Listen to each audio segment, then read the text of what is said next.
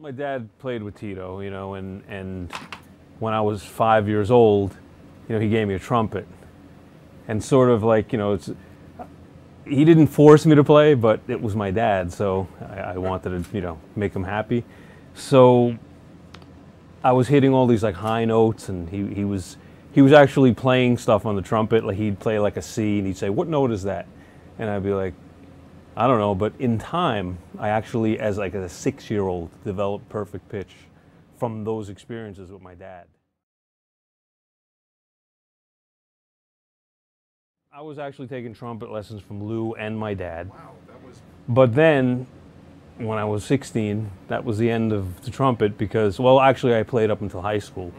But I got interested in the bass. There was a bass on the front porch of my house, and I just started plucking on it, and that was it. You know, I was finished with the trumpet, and I decided I wanted to play bass. But my father wasn't really thrilled about that because he wanted me to play trumpet. But so I started playing bass, and I started doing things on it like that were, at least at the time and at least in my mind, like different. I was playing like a lot of Bach stuff and cello suites, violin. You know, in the late 70s, it wasn't maybe so prevalent, you know.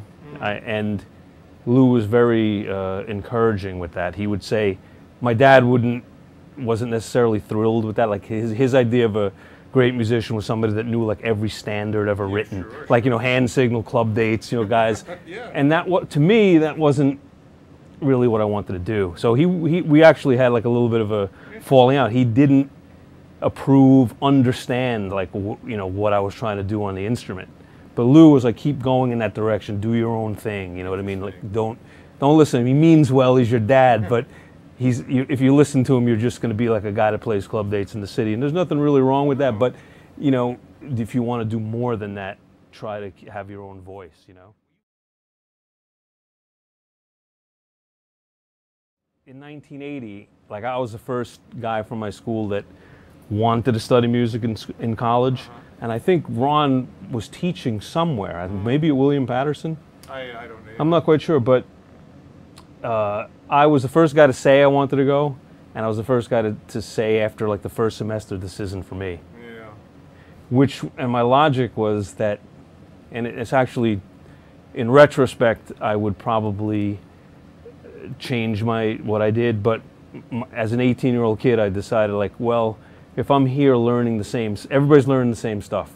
Play this mode, here's 2-5-1, lines and stuff. And then at 18 years old, I was like cognizant of the fact that I was just going to be like everybody else. Pretty perceptive at that age. Well, you know, I actually, if you've ever seen the farewell concert to Cream, did you ever see that? Yeah, sure. And Jack Bruce was talking about that. In that, he was talking about how he came to those same revelations that I did. Like, he just said I was just going to be like fourth desk cello player. Yeah. And but I could honestly say, looking back, it would have been good to learn things I didn't learn, as long as I didn't like lose my sense of self. Like, in other words, you could go to school and learn everything, but still have your own identity. And I thought that the two were like mutually exclusive, but you know. Wow. First gig as a bassist, my dad used to lug me around on those society gigs in the city, like Lesterland and like, you know, society dates. And I was 16 years old, 17.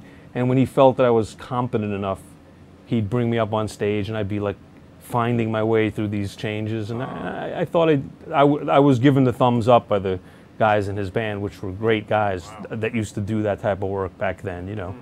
Those are the earliest things that I did. But my first actual paid gig was in a hotel in Tarrytown, New York, like back in the days when you used to have hotel gigs. Remember, 6 nights a week? Games, I was in those 6 nights a week. Yeah, I've been there, done that. From 1984, like the first 6 months of that year. You know, prior to that, I was like working like a regular job, bringing home like $150 a week. But that gig paid me $300 cash. Wow. So I thought like that I was over. I had it made. Look at this. This is great. I can't believe. But you know what happened after that? I had no work for like a year, because that's the way it is, you know. Yeah. And so, you know, all the ups and downs you get with music, you know, and for a long time, you know, I just dealt with it.